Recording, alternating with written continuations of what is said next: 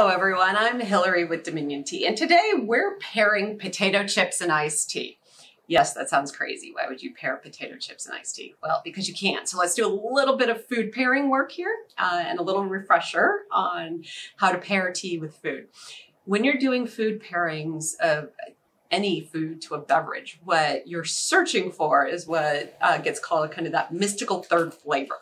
So this is what happens when you combine two, like a food and a beverage together, and you create a third effect.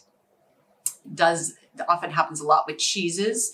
We can do that with cheese and tea. It can be done with wine and tea. But guess what? You can do it with potato chips and tea. And since it's summertime and you're probably going on a picnic and potato chips are guaranteed to be there, you should probably take a good tea to drink with them. So what have we figured out for you? I get to thank the staff at Dominion Tea for doing the hard work and all the taste testing to come down with these combinations for you.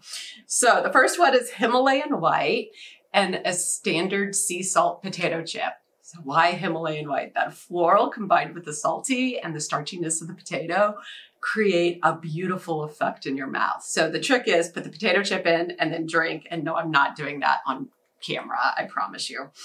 Next one, you can have a couple of fun things with barbecue potato chips.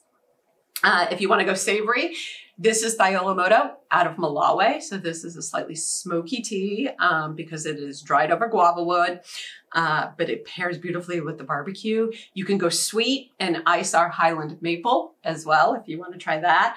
And if you're looking for something just a little bit lighter, you'd be amazed at the combination of barbecue and Hengsheng Maofeng.